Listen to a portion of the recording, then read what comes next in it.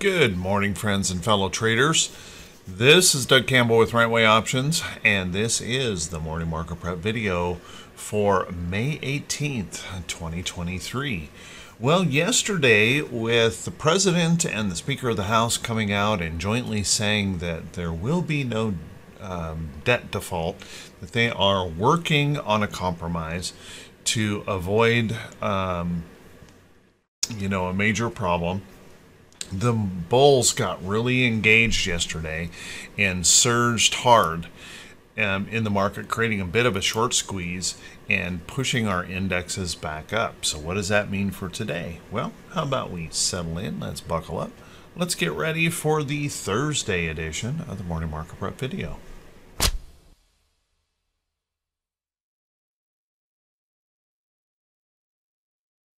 Good morning once again, everyone, and thank you so much for being here. I do truly appreciate it.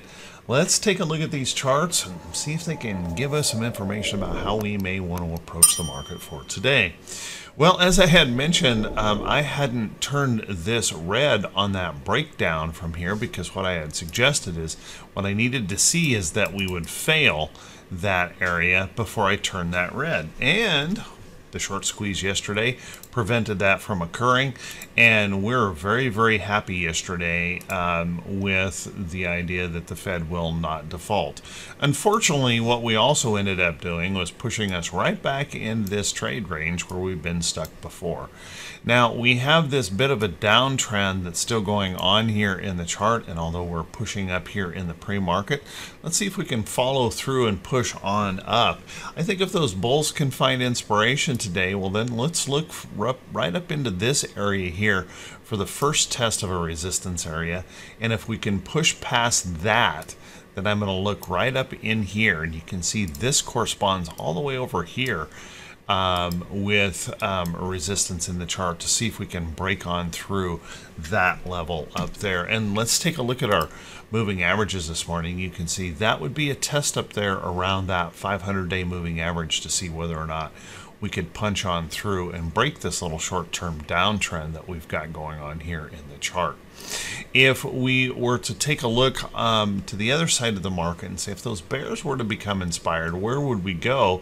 Well, if that were the case, I would look for a little bit of price support right back down in here, the bottom of that range. And then, of course, if that were to fail, then we're looking right back down here in the chart. Which would obviously be a pretty big and maybe a rather painful move for the market.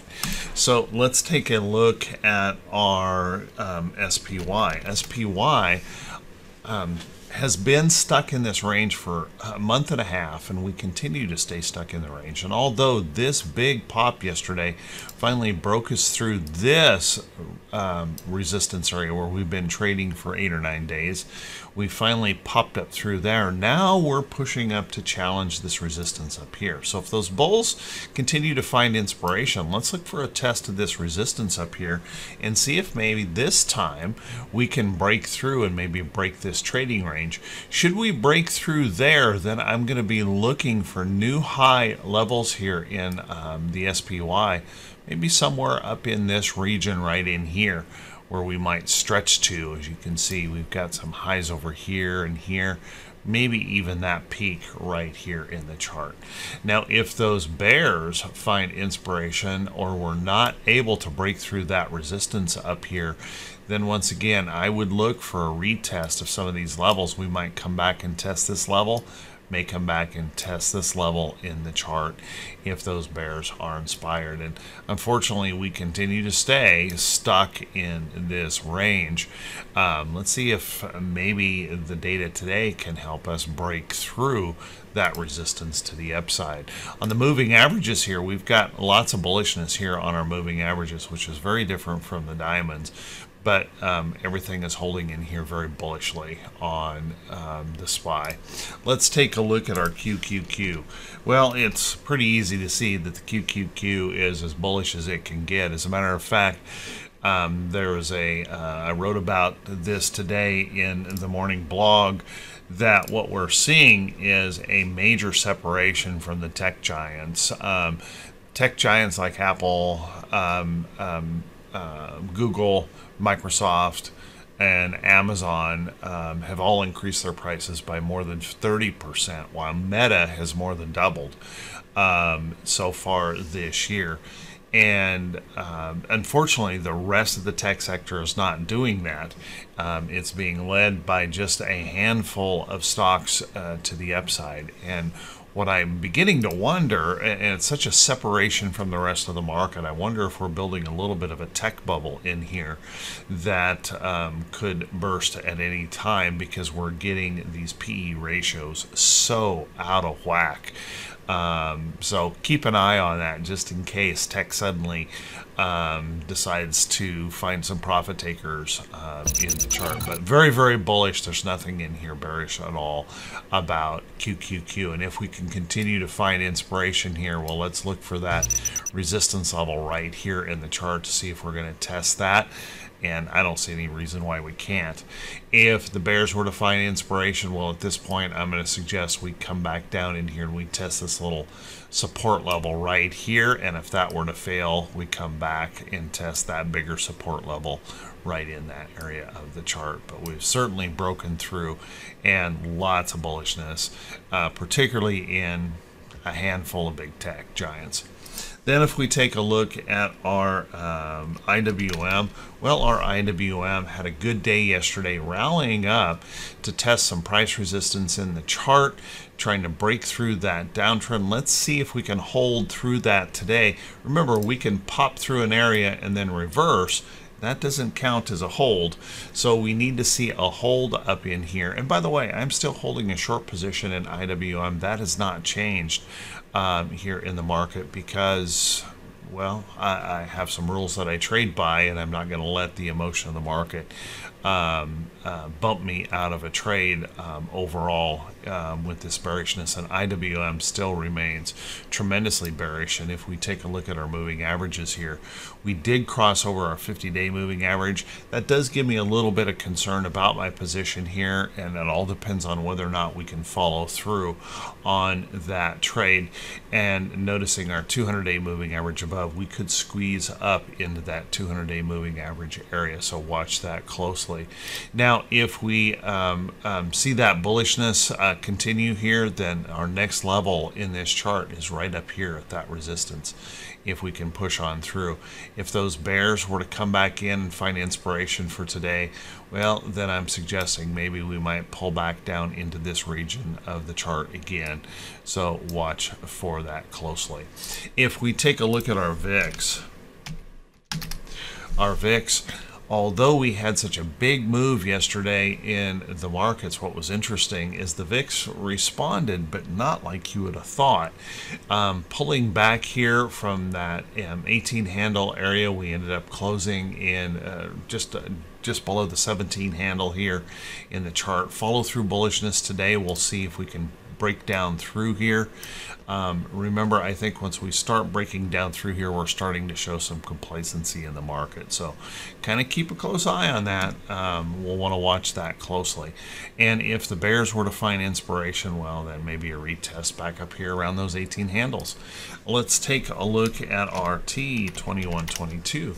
Now, T2122 responded back pretty substantially yesterday, and we squeezed right into the close.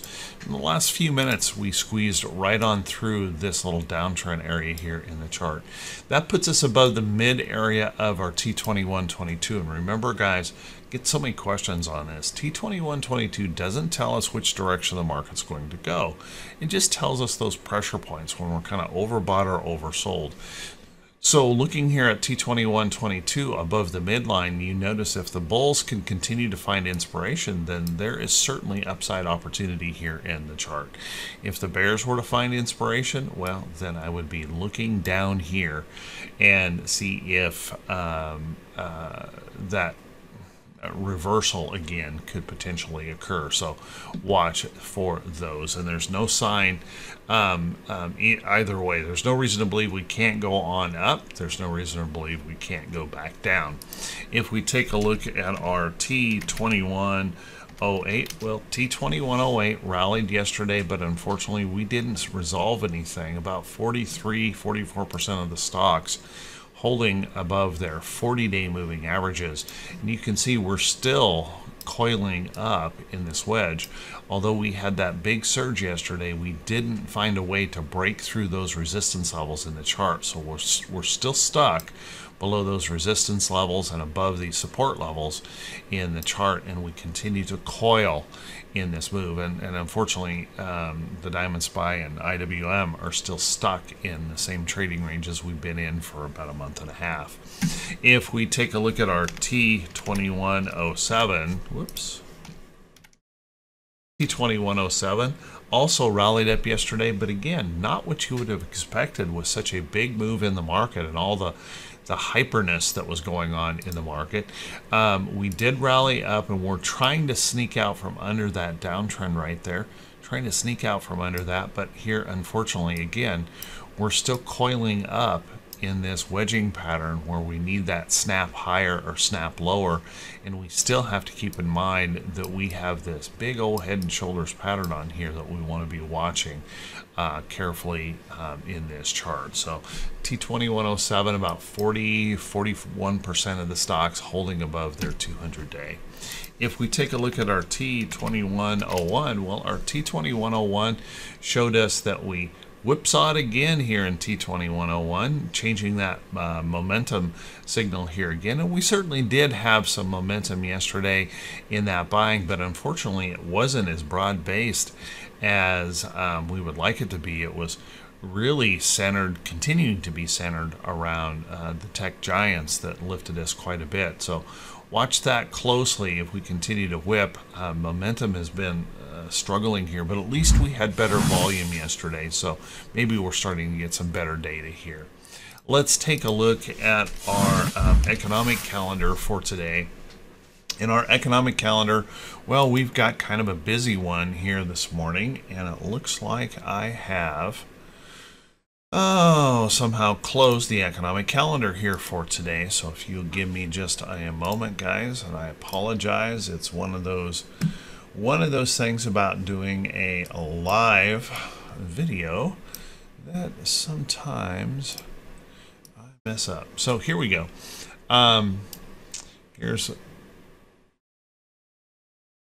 Here's the calendar, and let's take a peek here. As you can see, what we're going to be dealing with here this morning, we're going to be dealing with jobless claims number coming out here. Jobless claims are looking to be a little bit less than last time, so watch that closely. Remember, those have been creeping up here and really signal that the economy is slowing.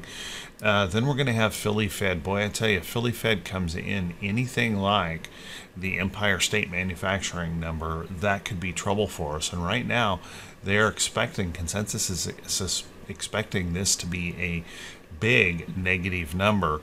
But right now they're showing it as an improvement over the big negative number last time. So keep an eye on that. It could signal an improvement. If we happen to miss, like we did over here on Empire State, that could be a problem for the market. It is potentially market moving. Keep in mind we have existing home sales, natural gas report. We've got some Fed speakers in here today to kind of keep us all on edge. And then, of course, at the end of the day, we've got some bond auctions here, Fed balance sheet to be paying attention to. Moving into Friday, most notable thing for Friday is going to be the big guy. Jerome Powell will be out here speaking, and we've also got Williams speaking. So kind of keep an eye on that. You know how nervous the market can be when Jerome Powell speaks. So be prepared for that. Let's take a look at our earnings for today.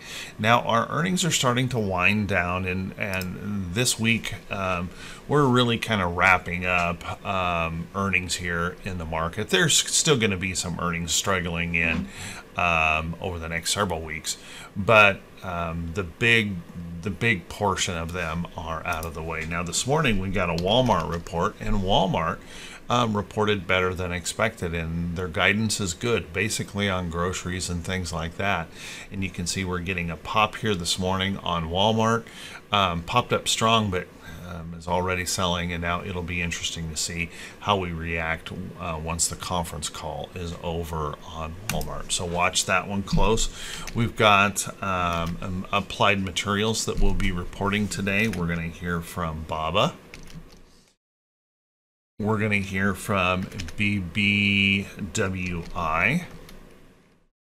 BILI, and BRC today. So keep an eye on those. We're going to hear from COOS. Nope, that's not right. GOOS. We've got Canadian Goose that will be reporting here. We've got, looks like a big pop there from Canadian Goose this morning. We've got CSIQ on the list, Deckers on the list, Dole on the list, DXC will be reporting, Pitch, Flow, NIO, NTNX, PLCE, Roast, and VIPS. Those are the notables for the day.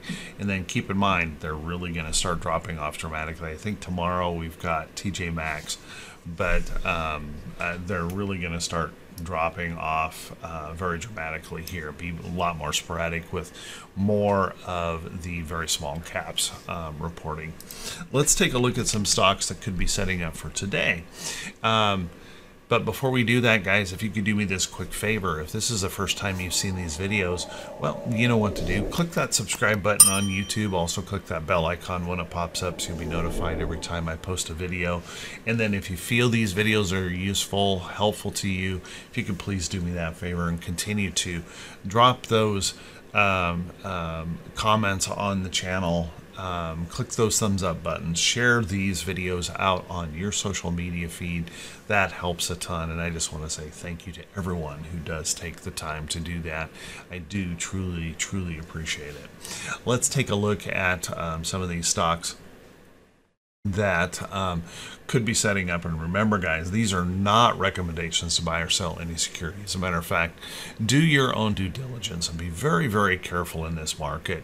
Anything is possible, and we saw yesterday just how quickly and how fast those emotions can come into play here on the market on these data points. So be prepared for that and watch for pretty big whipsaws as we kind of sort out this emotion and maybe trying to find a direction here in the market. First off, let's take a look at MasterCard. MasterCard, nice pop yesterday on here, breaking through resistance, as you can see, holding a beautiful upside trend. Well, I'd keep an eye on MasterCard. That's looking really good. You might also want to take a look at Visa. Now, Visa hasn't been able to pop out yet, but you can see Visa's pressing against that major resistance level in the chart. Wouldn't be a big surprise right now if that could pop on through to the upside. And you can see this is just a substantial resistance. So if Visa gets above that, there could be some big upside in that chart. Let's take a look at Chewy. Chewy trying to come out of a bottom, as you can see here. Chewy trying to break through this downtrend. Here's that first higher low that I like to look for in the charts. Holding on to support. I'd keep an eye on Chewy for that next potential move. It may be ready to move to that upside. Keep a close eye on that, starting to break through and look pretty darn good in that chart. If we take a look at OKTA. OKTA also putting in an interesting pattern here. You'll notice that this is a inverted head and shoulders pattern and that potential neckline break. If we measure from the head to here, boy, that pushes us right up through this resistance in the chart if that follows through that way. So keep an eye on that. OKTA looking pretty good out there. Take a look at Shop. Shop had a good day yesterday. Trying to hold that support, hanging in there, and you can see we may be using this trend. We could see if we're going to hold that trend and look for that next upside opportunity into that chart. So, or into that next resistance level up there. So keep an eye on Shopify. Looking pretty good overall. Take a look at CMG. Now, CMG has been really strong since its earnings report, and it's continuing to consolidate. Now, if this is, oh, darn it, if this is our upside trend right here, Get my correct tool. If this is our upside trend here, we may be chopping closer and closer toward that trend, and I would look for that next opportunity then to the upside in that chart. Take a look at Carvana. Whoops. I'm having some typing trouble here today. Who'd have guessed? You have to type in the right symbol to get the chart to move to that right symbol. If we take a look at Carvana, set a price alert here on Carvana yesterday, popping up through there, nice little break through this resistance, hold of that support, looking for some upside. This might be a little bit steep in the trend. Don't be surprised if this needs a little bit more rest, but it could also go from here if we're going to be really bullish in the market. Keep an eye on Carvana. That's looking pretty good. And another one I placed a price alert on yesterday was Wayfair. Nice little breakthrough of resistance in here. You can see trying to pop up through that 50-day moving average. I would guess a move up to the 200 is certainly possible in that chart. So a nice little pop up through there, and I would watch right in here that upside trend. If that's going to be the case, then let's look for Wayfair to maybe stretch on higher to the upside. There's also lots of stuff out there in techs like NVIDIA, very, very strong. Now, I think this probably needs a little rest or pullback. What it's doing is building toward its earnings on the 24th. So keep an eye on that. Then AMD continuing to resume that to that upside move, breaking through resistance yesterday, moving to the upside. Big tech is a monster right now. There just doesn't seem to be any price that people are unwilling to pay for the tech giants. So as we continue to stretch up, breaking through this resistance, I would need a little rest or pullback before I'd be interested in buying this. And I want to caution everyone, that's a very steep upside trend. It's unlikely it can be sustained for a long period of time, but it may continue here for a while, so watch that close. So with that, everyone, hey, I want to wish you all a fantastic day. I want to wish you great results in your trading. Thank you so much for listening and being here. I do appreciate it. I want to wish you all a great day of productivity and profits. Stay safe, and we'll see you right back here bright and early Friday morning. Wish you all the best.